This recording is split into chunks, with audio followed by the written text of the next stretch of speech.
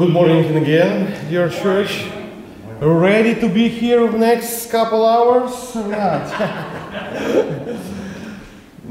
Okay, I will not waste your time. Dear friends, once again we gather around the Word of God. Praise the Lord. And you know, I like one quote by Abraham Lincoln, and I believe the Bible is the best gift God has ever given to man. Amen. All the good of the Savior of the world is communicated us through the book, through the Bible.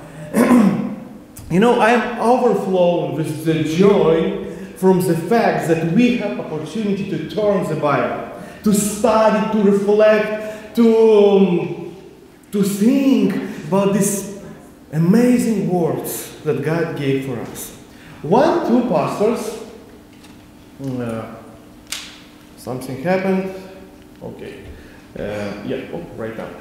One time, two pastors were talking about different questions that explain theological idea about unity and the meaning of the church.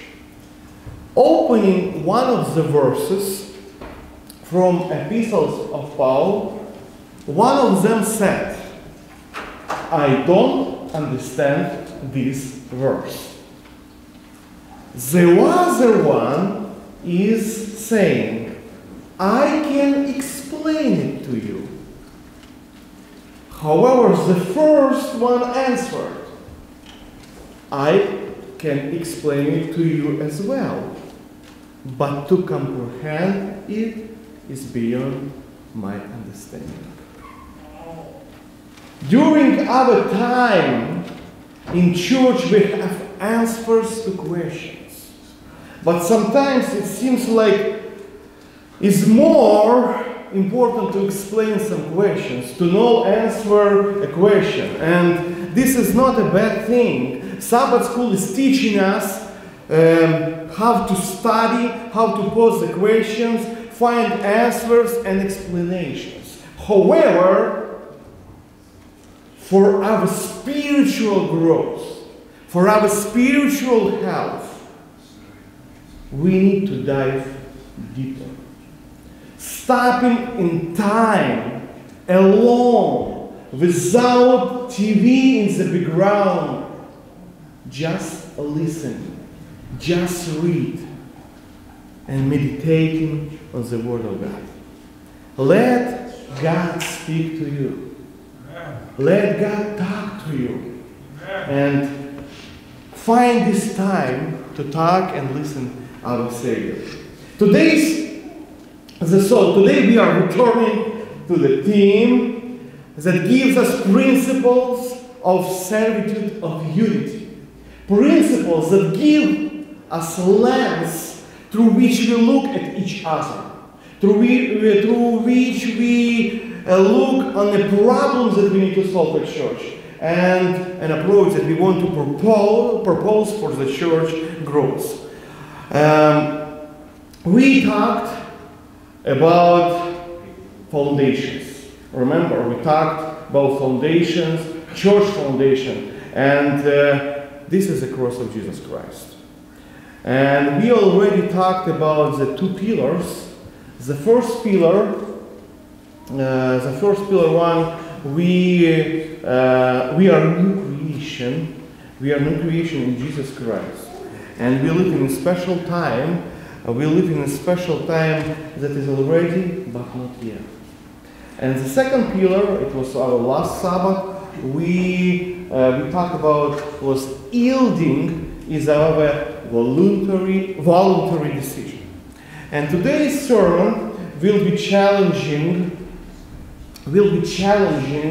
our contemporary philosophy of individualism.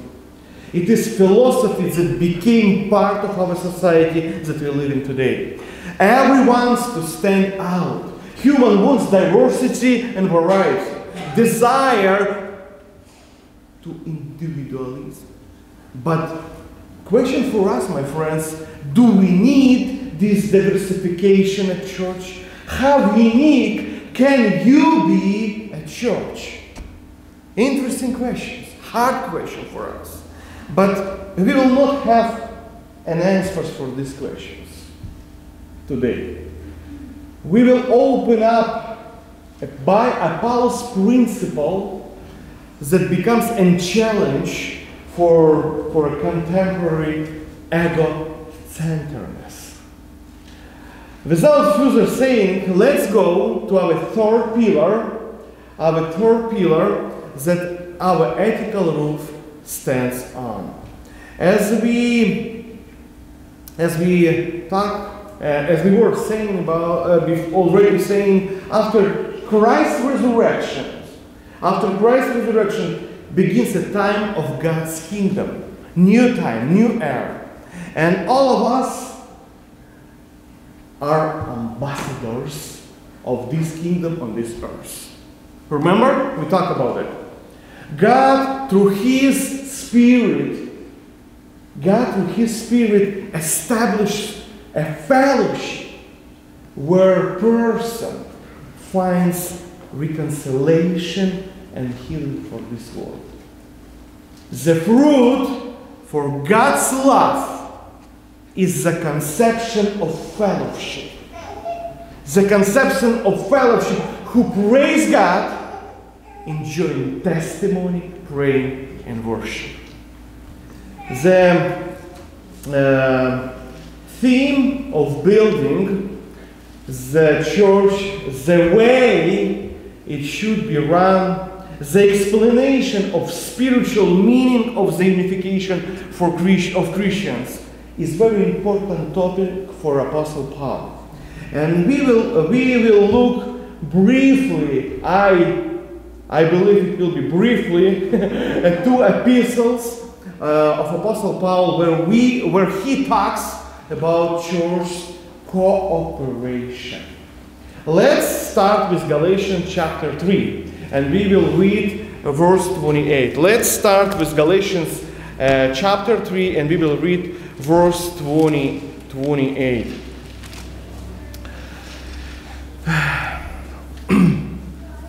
There is neither Jew nor Greek. There is neither slave nor free. There is no male and female. But you are all one in Jesus Christ. Amen. In this text, Paul insists that the baptized people would become one in Jesus Christ. Very important idea, and we will talk about it. And there is no differences between them in ethnically, social status, or gender. Because in Jesus Christ, they are all children of God, and they are all part of one family, and all of them are joint heirs. We are all equal. You know, in Jesus Christ, and Paul highlights many times that we are all one in Jesus Christ. At the time of Paul living, there was still slavery. However, in Christ, both slave and master became one. And yet each one of them continue to function in their frame of their social status. This was incredible, revolutionary idea of social hierarchy. Our contemporaries understand equality a little bit different than Paul did. Equality today means taking something from wealth and give this for poor people. But in the very first fellowship, my friends, the wealthy voluntarily gave their wealth to the needs of the congregation. Person became a Christian, but he was not left by himself. He became a part of new community of fellowship with a new mentality of equality. I believe this is very important. We became Christian, but we need to get this new mentality to understand what does it mean, equality at church. And that is why for Paul an idea of equality could not be separated from the church. We must understand that for Paul the unity of the church is one of the most important goals in church. And equality serves for this purpose. Equality serves for this purpose. For unity. Today they take equality while stripping it from biblical context and turn it into lust. For an illustration that unity for Paul was important, let's read passionate arguments between Paul and Peter in Antioch. And we will open Galatians chapter 2, and we will read a couple verses just to reminding us this story. We will start from verse 11. But when Cephas came to Antioch, opposite him, to his face, because he stood condemned. For before certain man came from James, he was eating with Gentiles. But when they came, he drew back and separated himself, fearing the circumcision party. And you can continue to read maybe more verses. But these arguments were raised because of his deep conviction that Jews and Gentiles must be one in Jesus Christ. And there should be no social barriers between that separate them. They should not have built two churches because they could not coexist.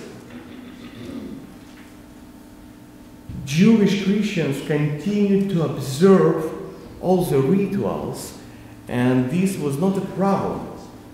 The problem was that for Jewish identification, observation of rituals was a requirement to be in a part of Israelites. One of the modern theologian, John Barclay, said, the problem of the Jew to whom Paul addressed is not legalism, but cultural imperialism. The idea of national superiority separated Galatians among each other. Another American theologian, John Howard Yoder, is talking about a meaning of the church. He said following words: the church is not a just barrier of message of reconciliation. Even a newspaper or telephone can convey any side. If we need to share just message or just set about our beliefs, we can use internet, we can use some PowerPoint presentation, we can use cell phone. We don't need church for that. And he continued, the church is not a result of message, like a crowd in a movie theater is a result of advertisement. In the church, all of us, men and women, merge into one social structure. This is the handiwork of God, and this is the essence of the entire history of mankind. Interesting quote. For Paul, fellowship of God is not just gathering people together. It is an organism where people who accept Jesus Christ live together. Both unity and cooperation must be requirements for existence. In the conclusion of Galatians, he is given his ethical serve and his ethical advice. In the chapter fifth chapter, verses from 19 to 21, Paul is given a list of deeds of the flesh. And can we open and read these fruits of flesh? Book of Galatians chapter 5, and we will start from verse 19. I think you know these verses and you read it before many times. Now the works of the flesh are evident: sexual immorality, I don't know, does not work again. Impurity, sensuality, idolatry,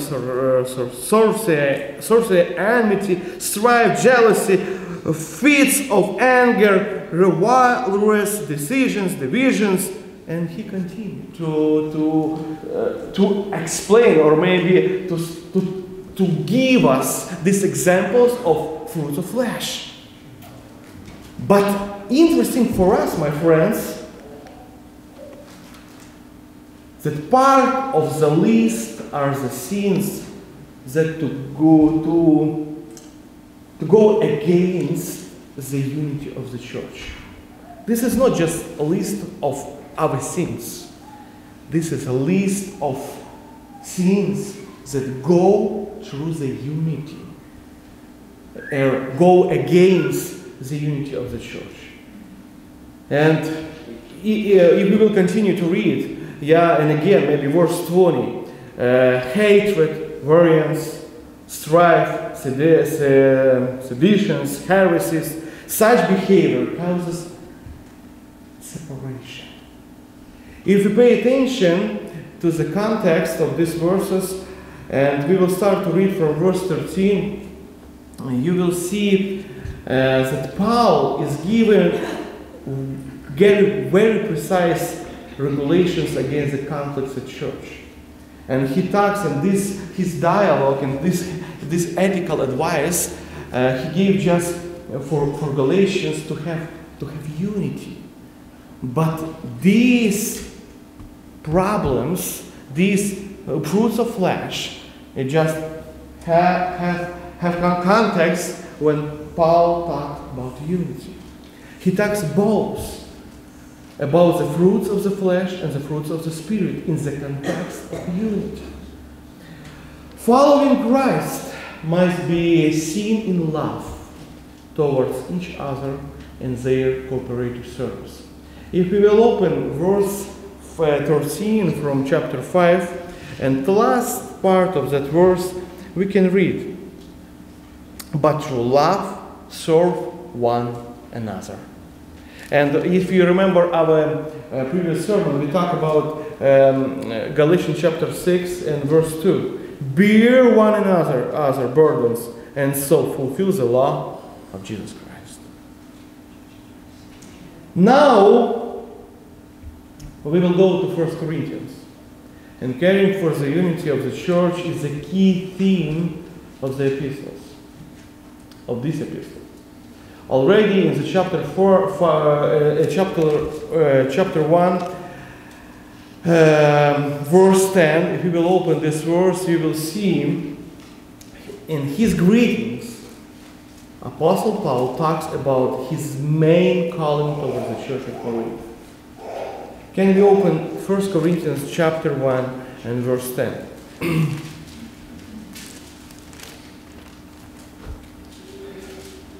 "I appeal to you, brothers, by the name of Lord Jesus Christ, that all of you agree, and that there be no divisions among you, but that you be united in the same mind and the same judgment."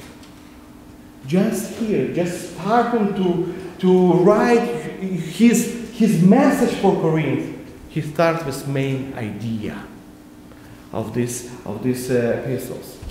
We know that in the history of the Corinth church, there were a lot of conflicts and were a lot of divisions.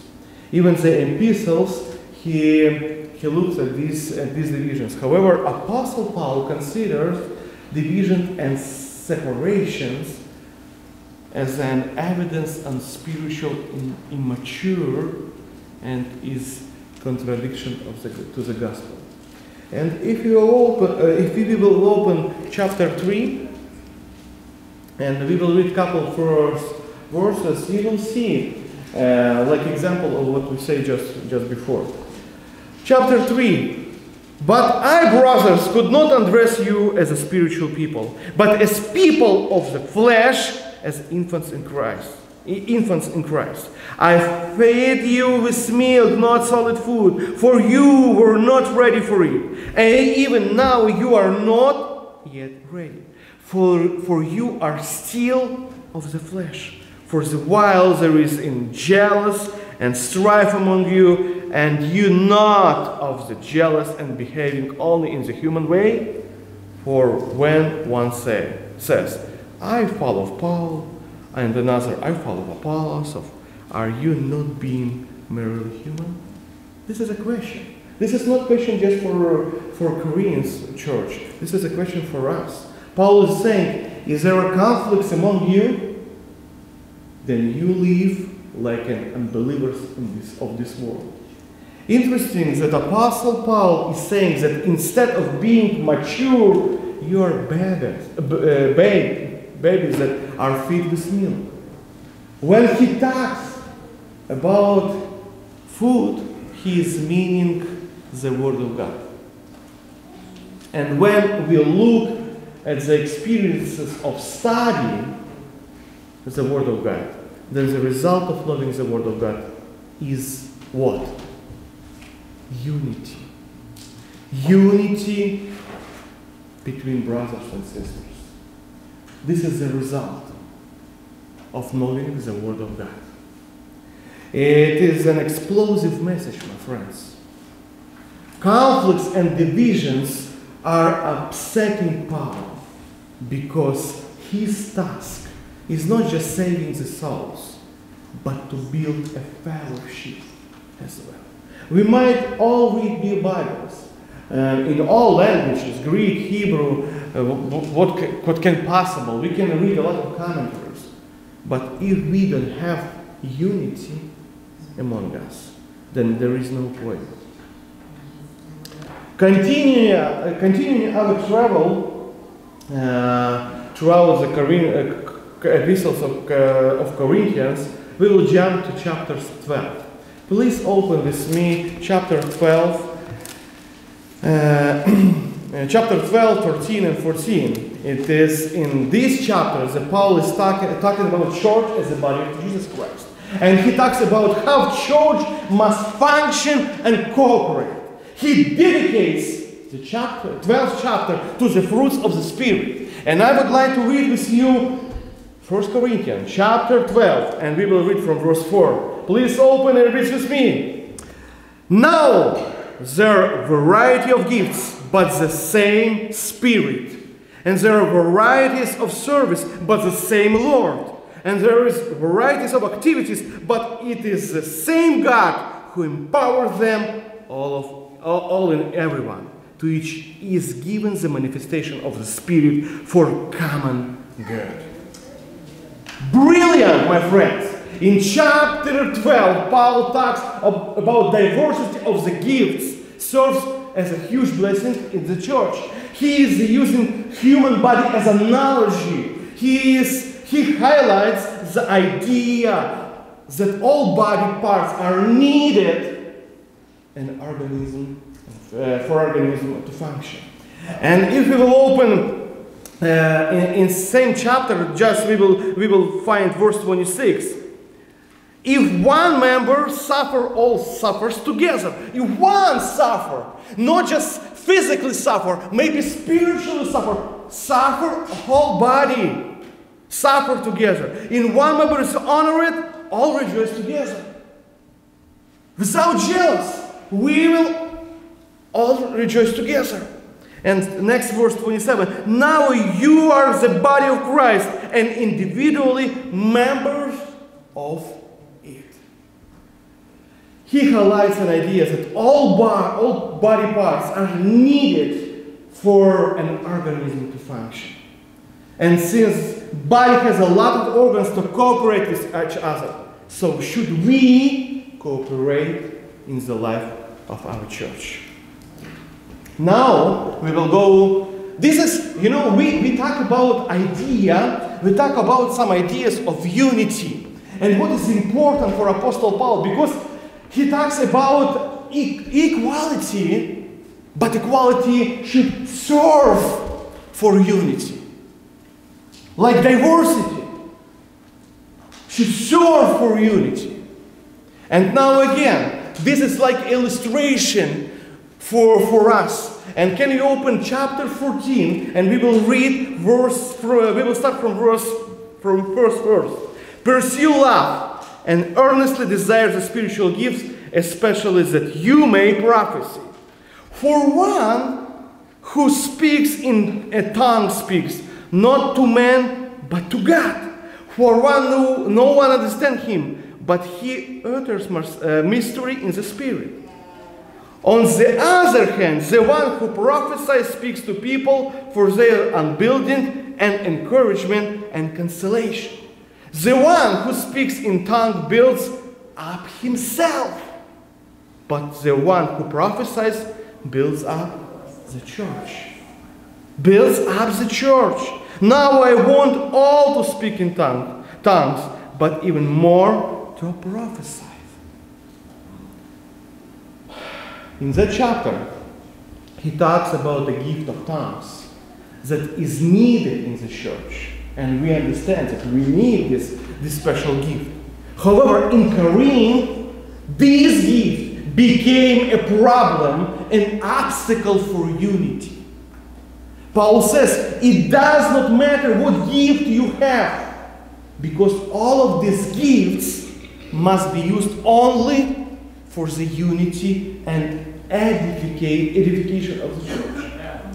Very often, my friends, in chapter 14, Paul is using the word building and edify. Building and edify. All of our gifts and serves must be subordinate to this idea. Paul encouraged people not to engage in spiritual competition. He calls to complete in manifestation of spiritual gifts. We don't have competition between each other. We don't need to have it. Because all our gifts to serve for what? For unity. For church needs. Pride leads to the destruction of unity. If you agree, gifted from God, I believe that all of us gifted of God. Because Paul says that church does not have we don't have any needs in any talents and any gift, because God gave for each of us special gift to serve as a church. If you're gifted from God, or if you have a talent, it must serve as a unity in the church.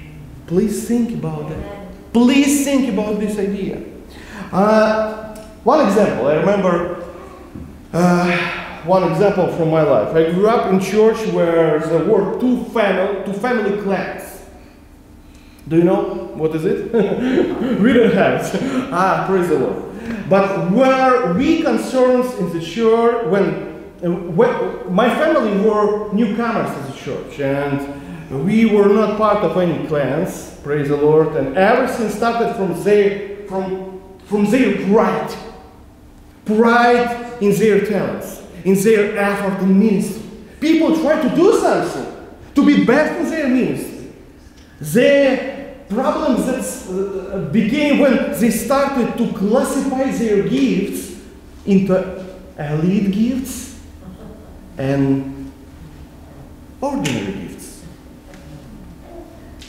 With time, the prideful appetites of two clans grew, and they could not coexist with each other in the same time. And this led a huge conflict and opposition in the church. In the result, my friends, everything came down to dividing Sabbath ministry, Sabbath among them. So one Sabbath, the service was held by one clan, and the other Sabbath was given to the other clan. So when one of the clans was in charge of Sabbath, the other did not show up at the church. And vice versa. Not very pleasant, is it? Definitely it's not constructive. At this point, the atmosphere at church was stressful, not pleasant. People who came to church at this time, a person who was searching for God, was disappointed and never came back. We lost a lot of people. I told you honestly. This was in the 90s when Soviet Union disappeared and we got opportunity to listen about God. We had a lot of evangelistic series. Just any usual evangelistic series like pastor, he can bring 30 people, maybe 10, but every quarter we baptize 10, 15 people. In some church like we have right now. But we lost. Because people did not find family. And they left church. And got these disappointments from church. It's hard to improve in the future. Arrogance and using church as a field of self-actualization is not a part of spiritual and church growth. Amen. That's right. God calls us to build a community, fellowship. Interesting is that between the chapters 12 in 1 Corinthians and chapter 14, we find the chapter that is dedicated for what? For love. Hymn of love. Remember? Chapter 13. Please read, not maybe right now, but read this chapter for your inspiration. In this context of church, unity, as Paul is putting this song of love. Love must be understood in the context of the church. Amen. Love must curb spiritual Christian whose behavior threatens the unity of the community. Did you get it? I would like to read this again. Love must curb super spiritual Christian whose behavior threatens the unity of community. Love must bring the congregation, binds us with each other, and the fruit of the love is interpreted by Paul in the context of fellowship. Coming to our conclusion today, I am confident that Paul's message is a very strong antidote to the modern philosophy of humanism and individualism. Oh, yes. Be yourself. Be faithful to yourself. And this is the favorite slogans for our modern society. It is the greatest commandment of the contemporary way of living. Individualism is a challenge for the church, my friends. Because the Word of God calls to replace I with we. Amen. And then puts us under the authority of God. The religion of our time is to glorify man so that he can enjoy himself forever. Amen. This view influences our church and our relationship with each other as a community of believers in Jesus Christ. And I would like to end my sermon today with an example how papyrus is made. Do you know what papyrus is? Yes, this is ancient paper. And an example that we will... I was in Egypt and visited one of the like museum, papyrus museum, and they showed us how papyrus is made. And I remember, and it was maybe 15 years ago, but anyway, I remember this process and effect that that it was on me. An example that I believe that this example will help you to remember that unity in church means.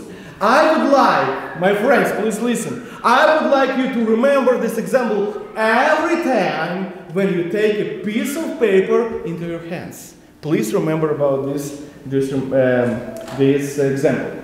Okay, first step. First step, there is a plant called papyrus plant. Yes? And it was cut down. First of all, you need cut down. Second, the stalks was cleaned, and you need to clean this stalk.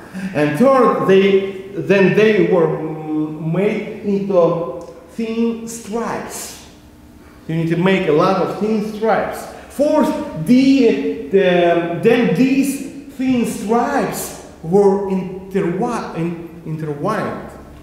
And fifth, like this way, yeah? One, another, and just a lot. It depends what kind of size of paper you would like to get. Fifth, they poured water over it. 80% water. And 60, then it was pressed down. And seventh step, drying in the sun. In the result, you got material, and you can use this material. And dear friends, God is gathering us in unity and cleanses us from everything unnecessary. He intertwines, baptizes us in Holy Spirit, and puts us under grace and binds us with His precious blood. Going through this path of formation, we become a material that God used to write His message for this contemporary world. Let's have a good God give us strength and wisdom, patience to build our church in the spirit of love. Amen? I would like to pray with you. Our dear Heavenly Father, we pray in your precious name, your Almighty God. Your sense of our life, meaning of our life. And today, we are thankful for your sacrifice, for your resurrection. You give us opportunity to be new creation. And today we pray, give us this new mentality. When we will understand that idea of equality, our gifts, our abilities, talents must serve just for unity of the church, to build the church. Give us this wisdom and give us power to build the church, to build fellowship here in Shelton. We pray in Jesus' name. Amen. My friends, today we finished talk about ethic at church. And in the process when I prepare for my sermons, I get a lot of materials and some ideas for some new series. And maybe someday we will continue to talk about that. But today I would like just to remind you, we have foundation. This is the Jesus. This is the cross of Jesus Christ. His sacrifice for us. His resurrection. Next we talk about already but not yet. We are new creatures. We are new creation. Our second time we talk about yielding as a voluntary decision. This is God gave us this example. How give ourselves for another. And today we talk about new fellowship in Jesus Christ. This is our lens, how we need to see our church and each other at church. And praise God for this time that we have together. Amen? Amen. Have a good rest of Sabbath.